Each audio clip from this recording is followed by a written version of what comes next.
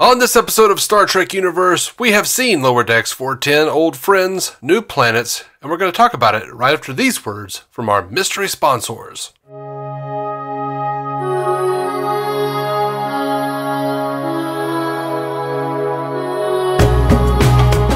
Welcome to Star Trek Universe, the podcast where you get to listen on two lifelong friends sit and chat about Star Trek. My name is Matthew Carroll. I'm David C. Roberson. Well, tonight we have about 20 minutes because it's all we could fit in today. And then if we didn't talk today, we were not going to get to talk for like 4 more days. Mm-hmm. So let's do this. Let's talk about this episode. What did you think? I had my issues with it, but I thought it was good, and that was okay. Oh, yeah? I'm interested to hear your issues. I loved it. This is my favorite kind of Lower Decks episode.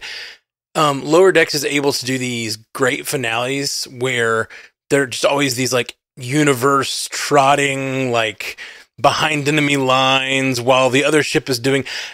It always reminds me of the books I read as a kid, where there's like something going on over here, and you know someone's trapped behind enemy lines, someone else is working on a ship problem, someone else is doing it, and it just sort of like all comes together and culminates into a great like decision that has to be made, and I love it. Now, not to say that this was a great like decision episode. I would never for a second thought Mariner was going to join him. Yeah, me either. But I really just enjoyed the adventure of it. And I think the way that this show builds toward a finale has gotten really good. Like I've liked it every season, but like this season I think is my favorite. Like build to a finale. Like Nova Fleet is now a thing, like that's a thing that we know about in Star Trek, and I think that's so cool. I really had a blast. I really, really did. I feel like, one of my issues, well, first of all, let me just say that I loved the Rutherford-Boimler argument about whether or not Locarno looks like Tom Paris. That was basically the joke I pitched last week. You look like Tom Paris. I don't see it. Yep, so exactly. It was exactly it. one of the options we came up with, and it's perfect. It was perfect. Tone perfect. But I feel like Nova Fleet is dead. I feel like, I feel like that all went by really quickly. For there had to have been such a long build up to it over the course of the season. I feel like the Nick Locarno Nova Fleet thing was wrapped too quickly. I don't feel like it was very satisfying as an execution of climax. Like they'd been building up to it, and it just seemed too short. It would have made sense if it was more obviously him grabbing lower deckers, like if he had the Binars hacking personal logs, finding out who was displeased in their station in life, people who'd been screwed over, and that's kind of what they felt like. Yeah, well, they do. They have a thing where they say like we can't attack because he went around as an ex-Starfleet officer or like Starfleet cadet fomenting these insurrections on all these ships. So they did like mention it, but it is definitely like a 22-minute episode that tells a ton of story. I could have definitely dealt with like a 2-part finale or whatever. Absolutely. Especially when you throw in the fact that they go visit Tendy's planet and have all that extra exposition to get the battleship, and I was like, man, this could all stay on the like. What I love about it is how it's jumping back and forth between stories, and they're all building toward a finale, like I said. But like that happening makes that one story feel super rushed. Yeah, and I feel like I'm very interested to see what happens with Tendi, because she said like going back is something she has to do for her, and I feel like that's like. It seems like maybe she's thinking like, dude, my sister did us dirty, and honestly, I'm sick of Orion's being this way, because Tendi was like, that's not all right, and her sister's like, yeah, that's very Orion-y. And I think Tendi is going to be like, nope, I've just got to be the mistress of the Winter Constellation, and I'm going to take back Orion and make things right, maybe. That's what it feels like. Tendi's arc. Well, this doesn't make sense with like 31st century stuff, but maybe Tendi's arc could end with her leading at least a group of Orion, since they're sort of a pirate people in different sects, into the Federation. Yeah. Like joining the Federation. That would be a wonderful end to her arc. Like, if we need to spend the next season with her like working on her people and like being the mistress, like she has to do it through the means they understand, like she did like she does when she goes back home. I love how much we've gotten to know about the Orion Society purely through this show. Like, it's so good. Yeah, I agree. Barter by combat. Yeah, that was nice. Yeah, it's great. I did enjoy the Miglimo being used as the Cerritos champion because of his allergy, or because of the other combatants' allergies. allergies. It was dumb, but it was cute. It was so dumb and so cute. As this, like the silly jokes on this show. I don't know. Like, I keep going back and forth because, we've talked a lot about how, like, sometimes I have a hard time with just the utter silliness of when Star Trek is utterly silly. Like, letting it go. But, like, when they just do it in such a way that it's so over the top, I just can't help but love it. I really, I loved that. Yeah. And then the fact that he lost, too, was even funnier. Like, it was a good plan, but they still lost. By the way, I did love that they just tractor beamed that friggin' battleship, that dead battleship into the shield. That was dope. I also liked the misdirect. Did you think that she was on it? The captain was on it? No. I didn't. I did. And I think they meant us to. They bring it and they smash it in, and he's on the bridge, and Boimler's in the captain's chair. How about that for that a big deal? Really cool. Acting Captain Boimler. And he's in the chair, and that they're missing, and they're talking to them, and the only other ship we see is that ship. And so I thought they were over there, like, getting ready to fire on the shield or something, and then they crash, and for a second I was like, wait, what? Where's their mom? Yeah. Are they, like, killing the whole senior staff? Like, what the... It turns out the captain's yacht, which was a great line, like, I've never even seen anyone use the captain's yacht. Yeah, it was a funny line, but I was like, oh, they didn't explain that they were going to be on the ship at all, so, like, I feel like a red herring a brewing. Yeah. So, I liked the Ferengi Genesis device, and mostly only because Nick couldn't stop it without Latinum. That was such a great moment. It was so good. But, like, all of the like hiding in the Mutara Nebula stuff, I'm like, it's too much Wrath of Khan. They had James Horner music going in a lot of places. They were doing exact mirrors of Wrath of Khan shots over and over again. They definitely were. Yeah, it's just too much. We reference Wrath of Khan too much in this damn franchise. Wrath of Khan has become Dick Donner's Superman. No one can get over it. Everyone always references it. It's the shining moment for Star Trek for some reason. See, I enjoy that movie. I'm so shocked that you say this because, like, I know they had a few shots in there that were, like, specifically Wrath of Connie, but, like, the whole I don't think the entire fight felt like Wrath of Khan. I thought it just felt like the thing you're always talking about, which is like they did this. It felt like a submarine battle all of a sudden. Yeah, but no, they were actually doing exact shots over and over again, back to back. Okay. And it's just like, there comes a point where it's just like with the koala. I love the koala, but enough with the damn koala. Stop referencing it. It's taking joy away from it now, for me. Interesting, because obviously you know that because you know Wrath of Khan so well. I knew that they were definitely like I didn't recognize the music. I only recognized a couple of shots that I was like, I've seen that before. I think that's Wrath of Khan. But like, I didn't notice that they were doing it back to back. So like for me, it just felt like, oh, they're doing what Strange New Worlds did last season with that with the episode where they were dealing with the Gorn. So to me, it just felt like using space battles the way that you've talked about many times, wanting them to do. Yeah. Interesting that they did that directly, which I think, I don't know. I'm surprised you hate it because it's kind of cool. I think that's really kind of cool. I mean, I don't hate it. I just, like, I kind of feel like they did the same thing in Picard to a certain degree to make us think that they were doing a certain thing. And, I mean, they've referenced Wrath of Khan a lot in Lower Decks. They've referenced it so much in and Nemesis thing. It's enough with the Wrath of Khan. Yes, we all love Wrath of Khan. Let's do new things. And but I mean, it's just getting a bit much for me. I hear you. It's not a hate situation. It's just okay. I hear you. I just feel like this show is constantly referential of other Star Trek properties, and it's not always Wrath of Khan. Like you could say that. You could say that. Like it references Wrath of Khan a lot, and it's true because it's one of the most popular and favorites. But like they also reference a ton of other stuff. Yeah, it's not just Lower Decks, though, is what I'm saying. Yeah. It's like the franchise as a whole references Wrath of Khan too much. I hear you.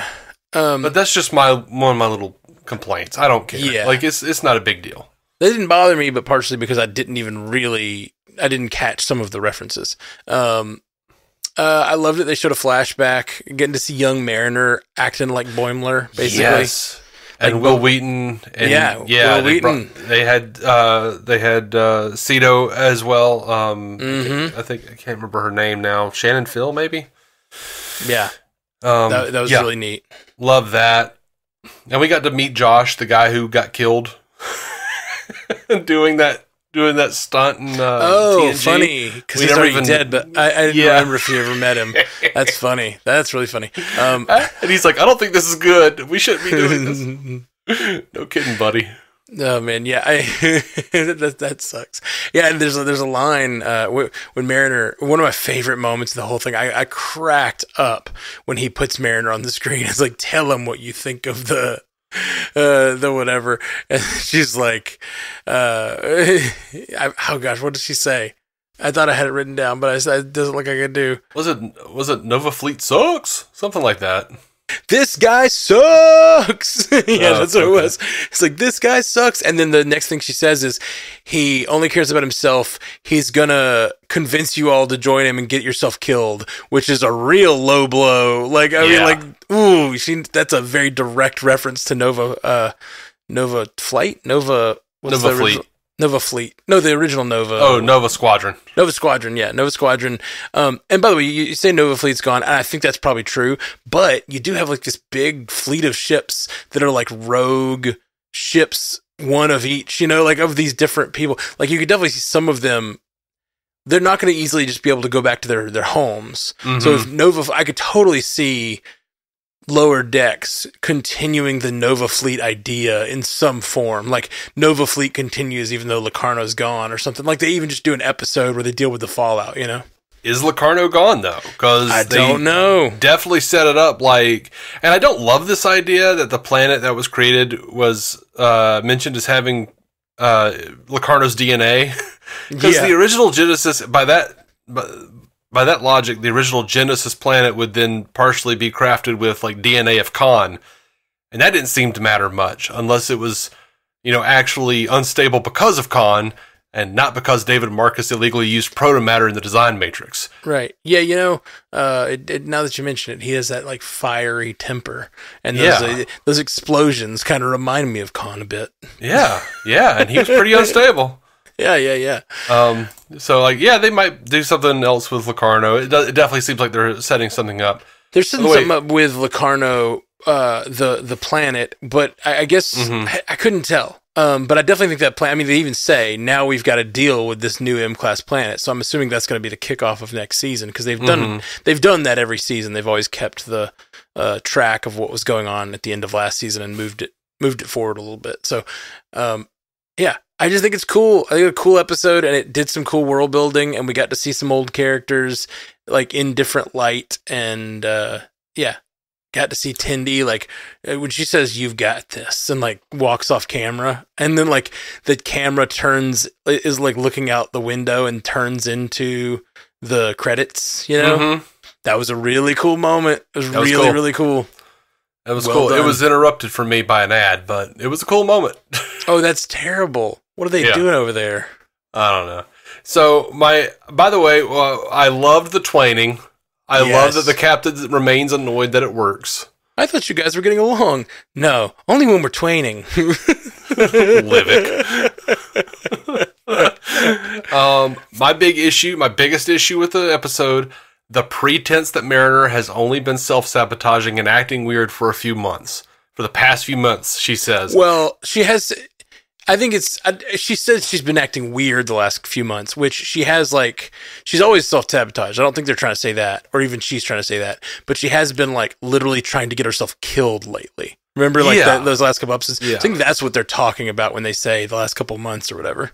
Yeah, I'm just kind of like, last few months, because she's always been like super self-sabotaging, and it kind of just felt disingenuous of the writers to me. It just kind of felt like they were trying to convince us of something that they want us to believe so that we'll think it's a better show. And I think the show's great. I just, I'm like, Meredith's been self-sabotaging this entire time. It felt weird. Well, she has been dealing with different things. Like, so she's been self-sabotaging for sure. But prior to this, it was like self-sabotaging from this sense of like, she doesn't want to get promoted. But then like it started slowly moving forward. Last season though, she did finally, or this season, I guess, she finally accepted the promotion and like she's moved forward in her life in that way. And so like that, there's a little bit of movement in her character in the earlier parts. But now this is like she started like self-sabotaging to the point of endangering her life, and then like it really had to come to a head and she had to change something, Except the promotion stuff, we found out the last episode, the promotion stuff was because of Cito and because of her not wanting to have to make decisions that'll get her friends killed and stuff. So and also PTSD from the Dominion War. That seems like all of that would way predate anything that happened the last few months. It was a weird turn of phrase from her. Yeah. I think that, well, it's like it'd be weird to also though, I think she's apologizing for the putting her life in danger so much. I think it's what she's apologizing for, because like it'd be weird to say, by the way, I apologize for my entire personality since you've known me. It's like they're her friends, but lately her self-sabotage has reached a point of dangerous, and they've been noticing it, So like I think it makes sense that she said that, but I hear it might be weird, but it's probably also needed. Mariner's kind of terrible. Apologizing for herself. Yeah, she's kind of terrible. Speaking of, I loved the line from what's the Vulcan's name? Fuck. Tallinn, that sounds right. I love the line from, I think it's Tallinn saying, clearly his emotional behavior conflicts with his culpability.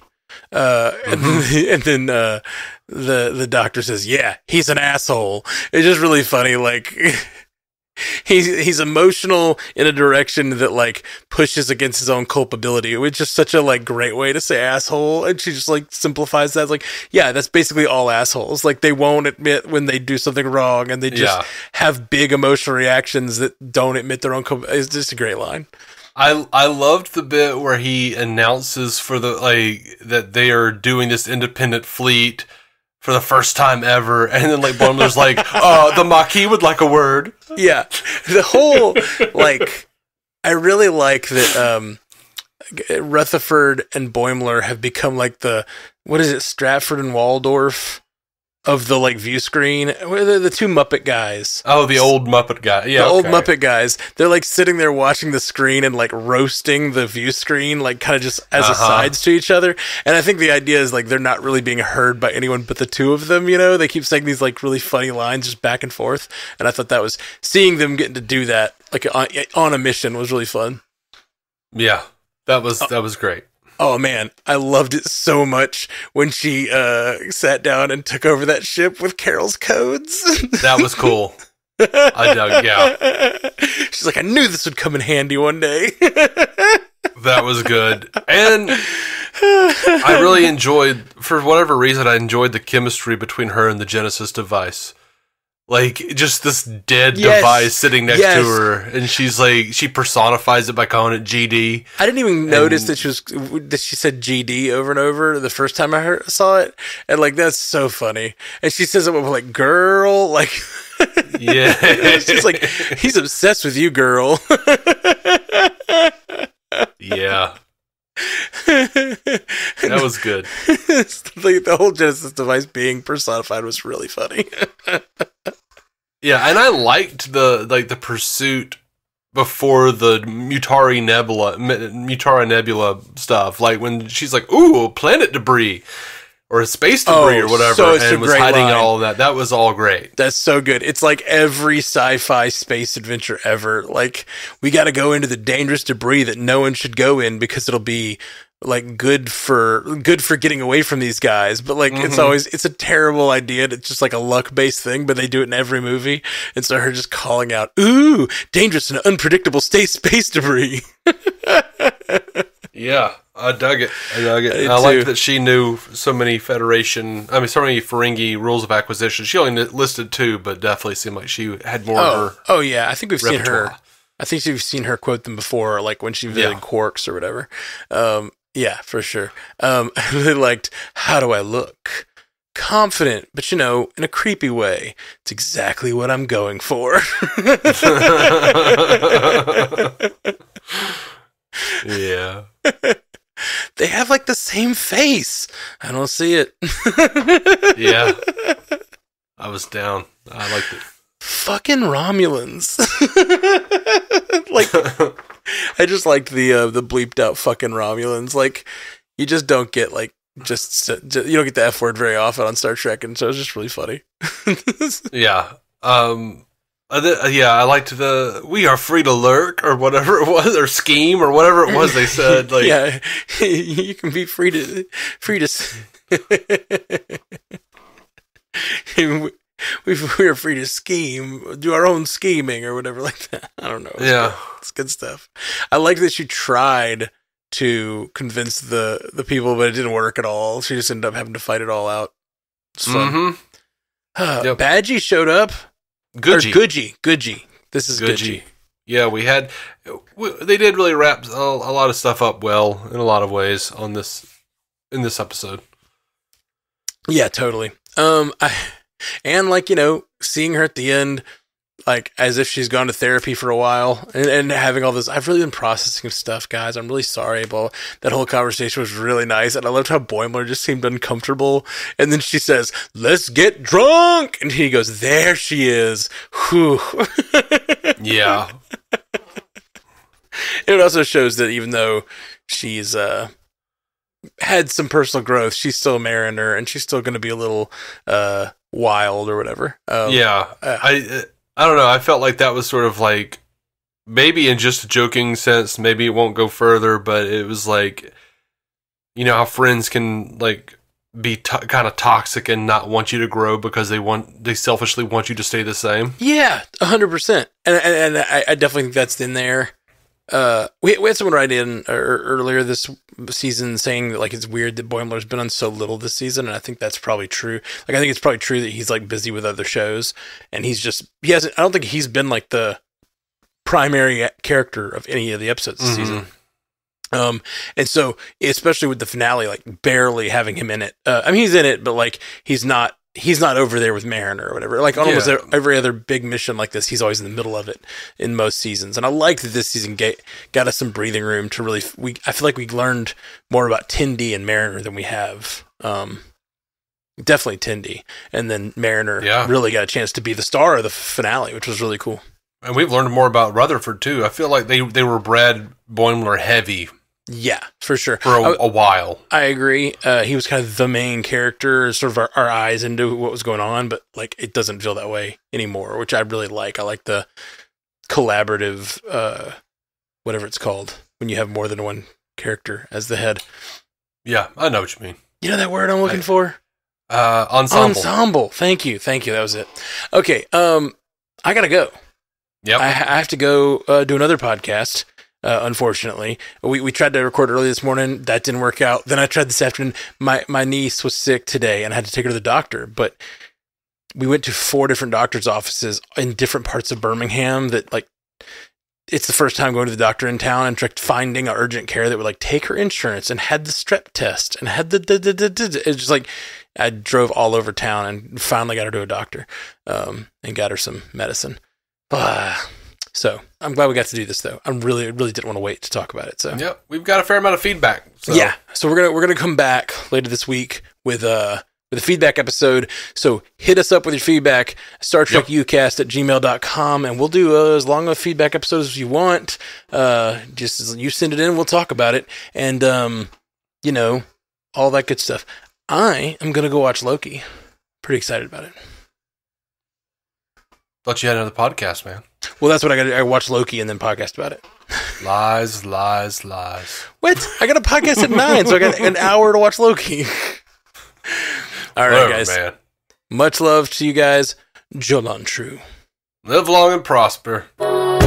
Thank you for listening to the Star Trek Universe Podcast, a Stranded Panda production.